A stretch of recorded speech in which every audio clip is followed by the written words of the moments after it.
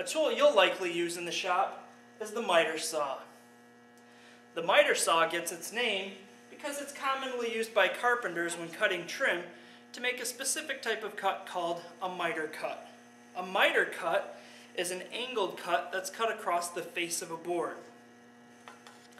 Another type of angled cut that the miter saw will cut is a bevel cut, and this is an angled cut cut across the edge of a board.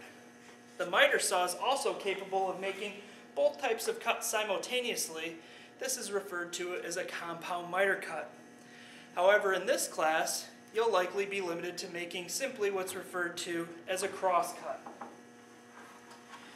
You'll use a cross cut when you need to cut your board to length if you have a longer board, or possibly if you have individual pieces laid out onto your board and you need to cut the board to separate those individual pieces. To make what's referred to as a cross cut, this is a cut that's been made across the grain of a board, usually across the length of a board. If you take a look at the actual board, you can see that there's this grain pattern on the board, or these lines that run along the length of the board. Anytime you cut across these lines, this is referred to as a cross cut. An opposite type of cut to this, a cut that's not safe to make on the miter saw, is a rip cut. A rip cut is a cut that is made along the grain of the board, or usually down the length of a board. In either case, this is not a safe cut to make on the miter saw. Now that we know what types of cuts the miter saw can make, and what types of cuts you'll use the miter saw to make, let's talk about the miter saw itself. Most likely when you come to the miter saw, you'll see that it's in the lockdown position. It's put in that position when the saw is moved, and it's frequently left in that position to help prevent people from getting injured in case the saw is accidentally engaged. In order to use the saw, you will need to release it from this position. To do that, you'll need to release the locking pin, which is at the back of the saw, a little bit below and behind where the motor is. In order to release that pin, you'll need to put a little bit of pressure down on the handle. Continue to hold pressure down on the handle while you release the pin so that the saw doesn't spring up and jar around on you.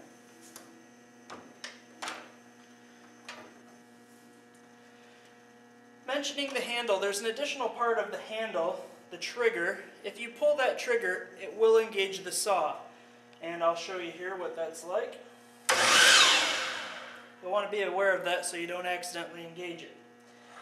Also, as you move the handle up and down, you'll see that there's this plastic cover, this guard, that also moves up and down. It does that to help conceal as much of the blade as possible to help prevent you from accidentally coming in contact with the blade. If you take a look at the blade, you'll see that there's a cross-cutting blade on the saw, a blade that has several small teeth spaced very close together. The blade, when it's engaged, spins in this direction, causing the sawdust to be ejected out toward the back of the saw. If you took a look at the back of the saw, you'll see that there's this black bag that's used for collecting the dust that's ejected out toward the back. It will not collect all of the dust, and you will need to clean up the area around the saw with the shop vac when you're done making your cuts. This lower portion of the saw is referred to as the table. Use the table to hold your stock or your wood flat while you make your cuts. Toward the back of the table is a fence. The fence is used to hold your wood still so it doesn't move while you make your cut. If the board moves while you make the cut, you risk getting something referred to as a kickback, which is very dangerous. You also risk having an inaccurate cut, also undesirable. There's some additional settings you'll want to check out about the saw before you make your cut. There is the miter adjustment, which is right here. You'll want to check to see that that is set to 0 for making a square cut or a cut that's at a 90-degree angle. There's also the bevel adjustment. The gauge for that is toward the back of the saw. You'll want to check to see that that is set to 0.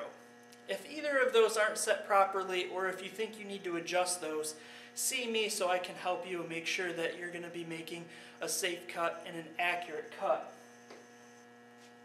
Now that we've talked about the different parts of the saw and the different features, let's talk about how to use the saw safely. In order to use the miter saw safely, you'll want to take some things into consideration. You'll want to make sure that you're wearing safety glasses. They should be glasses that are impact resistant and also have side shields. This will prevent any sawdust that comes your way from getting in your eye. You'll want to make sure that your board is set up so that it can lay flat on the table and tight to the fence. And if you have a longer board, you'll also need to make sure that it's supported so that it doesn't end up tipping on you when you make your cut. You may need to use some books stacked up on the table to help support the board. When you position your hand to hold the wood down, make sure that your hand is at least 6 inches away from the blade to be a safe distance. And also make sure that no other part of your body is in line with the blade. You definitely want to make sure that you wouldn't have your hand someplace where you could accidentally bring the blade down and cut it. You will want to bring the blade down before you engage the saw to make sure that the blade is lined up with your mark that you've set for cutting your board. Make sure that the blade is on the waste side of your board or the side that's going to end up being scrap or cut off. Before you bring the blade down to engage the blade, make sure that the blade is not in contact with the wood. That can also cause a kickback, which is very dangerous and undesirable. Once you've engaged the blade, bring the blade all the way down, cutting through the board. You will have an issue if you try cutting a board that's wider than 8 inches or so wide. Once you've cut all the way through the board, release the trigger, continue to hold the handle down until the blade has come to a complete stop. This will prevent any small pieces that have been cut off from going flying off into the distance. Once the blade stops, release the handle, let it come all the way up, and you should have a nice clean square cut. Next, I'd like to show you what it looks like to use the saw and make that cut.